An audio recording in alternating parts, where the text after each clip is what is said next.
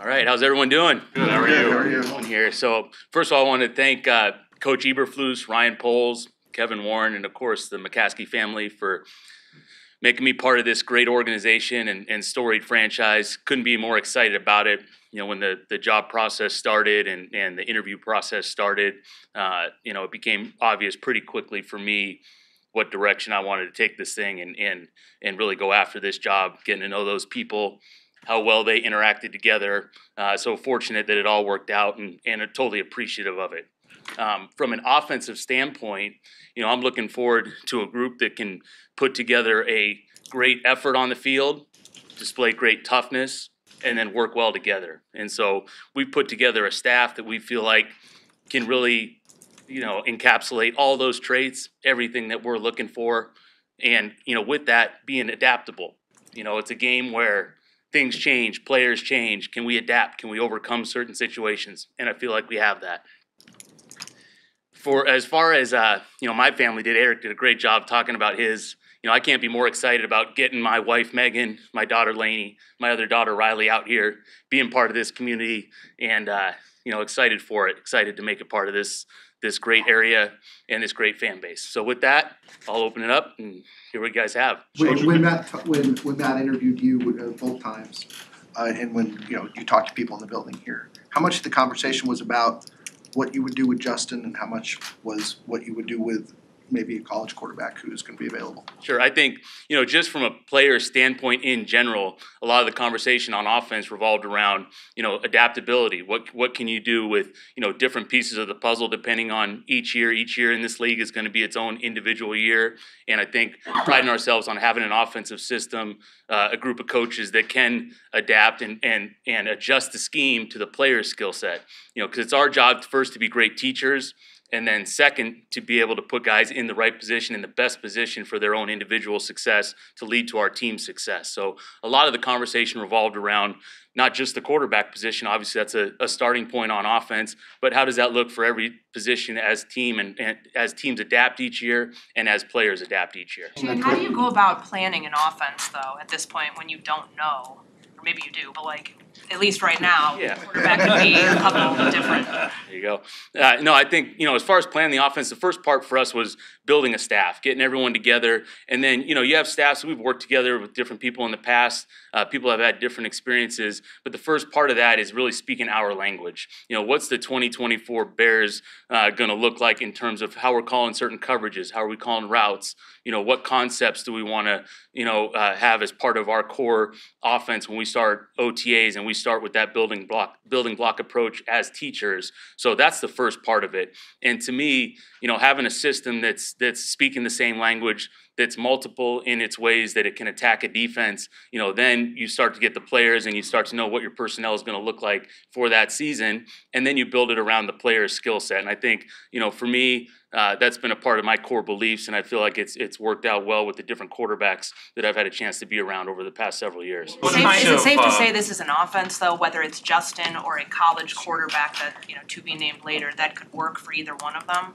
Yeah, I totally believe that. I think in the past experiences, like I said, with different quarterbacks, different experience levels, whether I was in the coordinator role or in a role as a position coach, I've felt that way. I felt different quarterbacks have been able to step foot into the system, be able to learn it quickly, and that starts with us being able to teach it in a good and efficient manner where they understand it, and then being able to go and again adjust, because each guy's going to have a different skill set. So what direction does it go? It's the players really take ownership and control of that. Okay, so who's here already that you like, that you're excited about coaching? Who's already in place personnel-wise?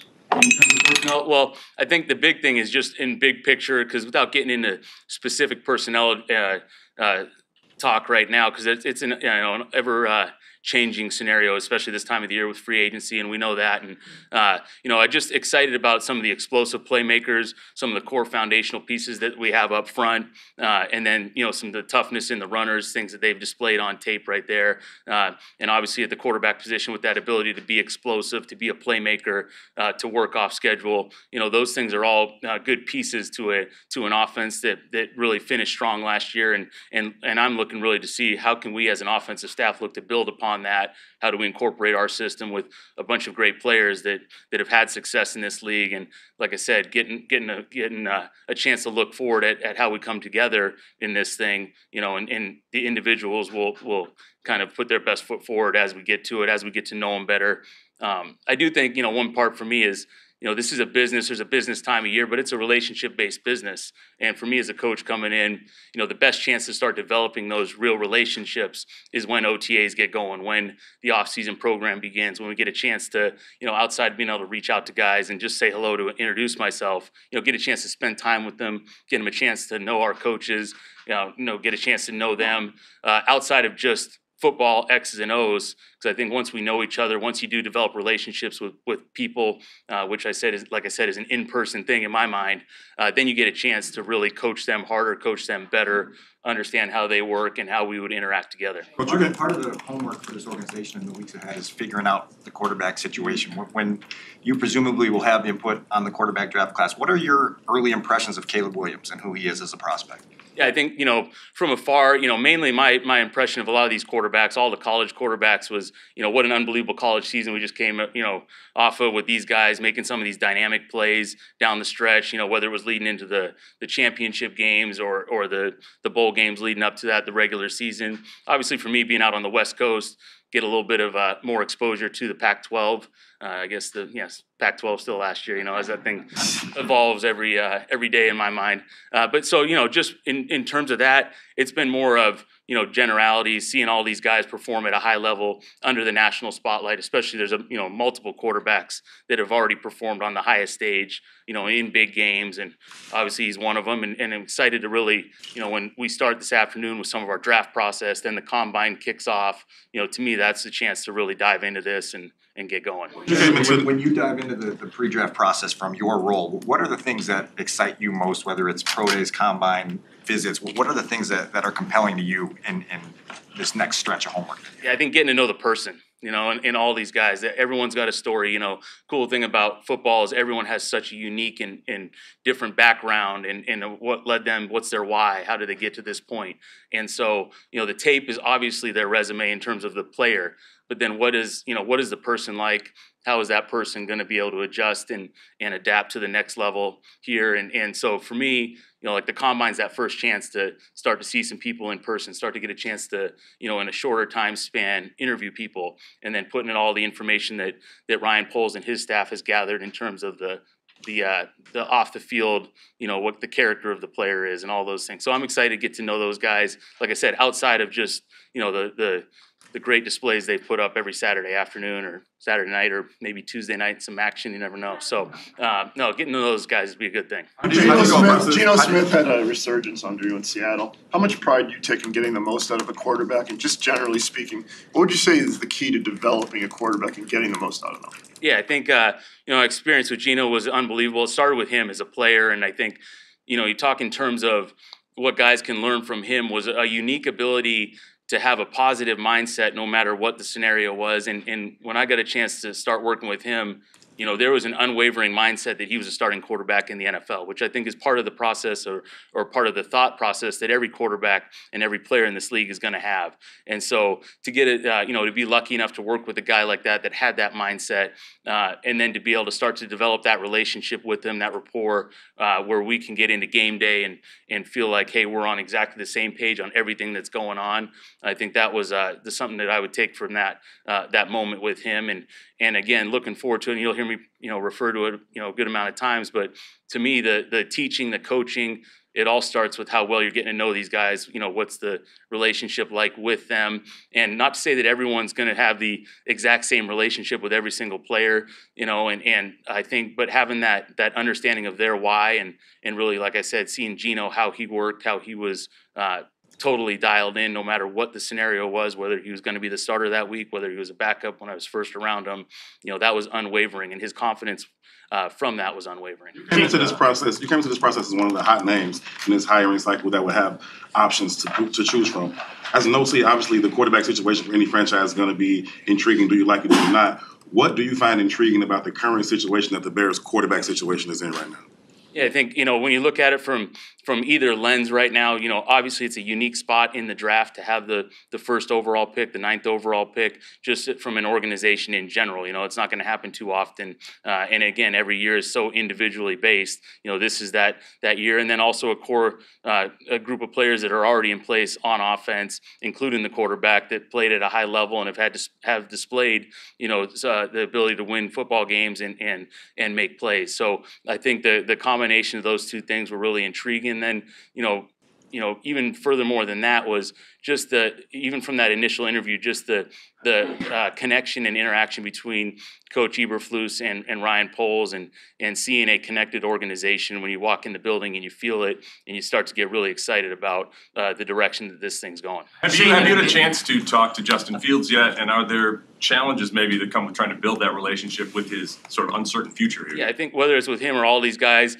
part of it's the rules, because you can't go out and meet with the guys right now and we're in that set. But trying to reach out to each guy and give that introduction, and then knowing that the real relationships, the real conversations are in the future right here, in the near future as we get ready for this thing. But leaving it at that with all these guys, and like I said, I can't wait to get to meet all the guys in person, get a chance to talk with them more. And so have you talked to him yet or no?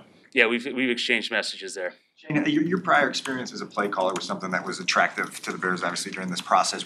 Where do you feel more equipped, having had the experience, than you did when you first started calling plays? And where have you seen the growth in yourself in that area? That's a great question. I think, as a play caller or anything you're doing, for the first time, are you ready for it? You don't know until you do it. And then once you've done it, you've been exposed to it. I think it's all about reps, just like no different for a player. The more reps you accumulate, the more situations that are put in front of you, the more and more natural it becomes to react with a positive decision in those scenarios right there. And so for me, I'll look back at this past season and take away the amount of game-winning drives that we were able to accomplish, and thinking about it from the calmness as a play caller in those scenarios, taking the information in from all the other coaches. Everything's always going to be a collaborative effort in those regards. But being able to understand those situations and react in those split seconds and making the best decision for the team, as many times as you can throughout the course of the game. And then also realizing, it's the NFL, everybody's good. So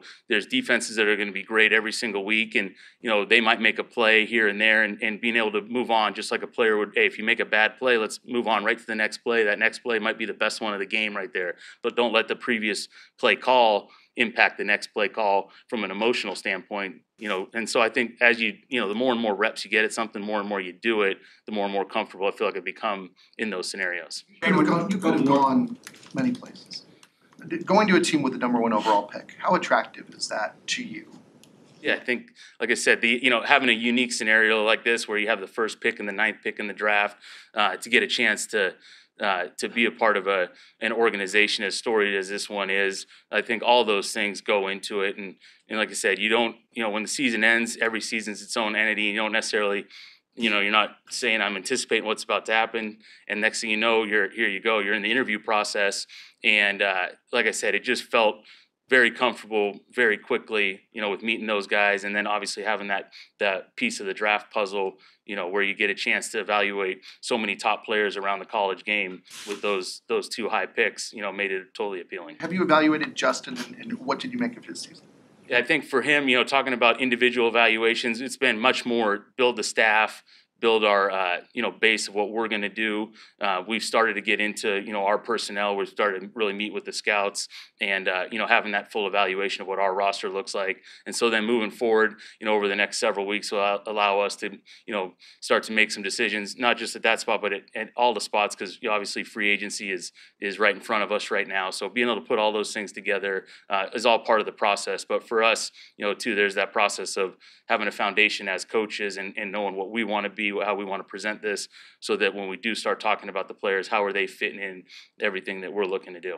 What was your pitch to get others to come join your staff? My pitch to get others to join the staff. Well, I think go back to some relationships. Myself and Thomas Brown had a great experience working with him in Los Angeles right there. Same with some of our guys that were able to make their way out from Seattle with Kerry and Robbie and Chad.